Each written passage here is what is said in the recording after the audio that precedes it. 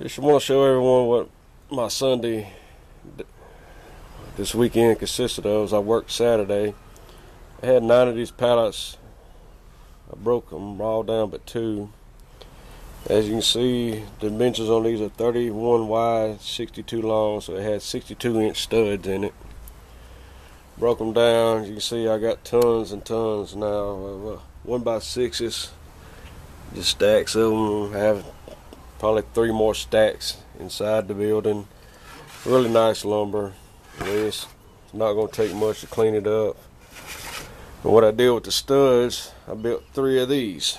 This is one that's kept here at the house. I sent 2 with my sister. Pretty nice picnic tables turned out. Studs, a little belt sanding, cleaned up real nice.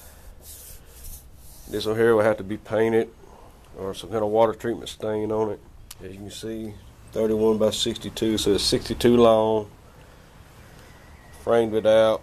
Threw 3 of these together Sunday. I have reminiscences of a treated one I'm putting together, which I will finish it all and treat it. More Adirondack chairs cut, pieces laying everywhere. And I rounded over all these with a router. I could have ran them through the planer, cleaned the boards up real nice, a little waviness in them, but it's an outside table. Had a little rain come in this morning. I knew it was going to rain, so before I left, I blocked it up with some treated scraps I had so the studs didn't suck up any water. And pretty nice size, 3 people easy. I'm a big guy. Me, my wife, and one of the children on each side. Fit real nicely. 3 studs, good wide seat, comfortable.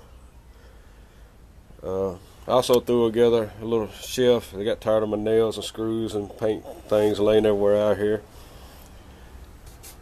Cleaned these up, measured them where I'd have plenty of room for paint cans and Minwax. Got plenty of room for spray cans there, screws. It's some that I just keep outside. Urethane, shellacs, some I keep out here on the bottom side. Get plenty of room, get them in and out. And that's pretty much what. I did a birdhouse too. This is my first one I used. Kind of like Lincoln logs almost. These was some scraps I had, put them all together, put a sassafras thing on it, tin roof. Turned out pretty nice. Mother-in-law should love that. And that's about it for this weekend. These are what the boards look like when the 1x6s, when they get pulled off. They had these little spiral shot in with nail guns.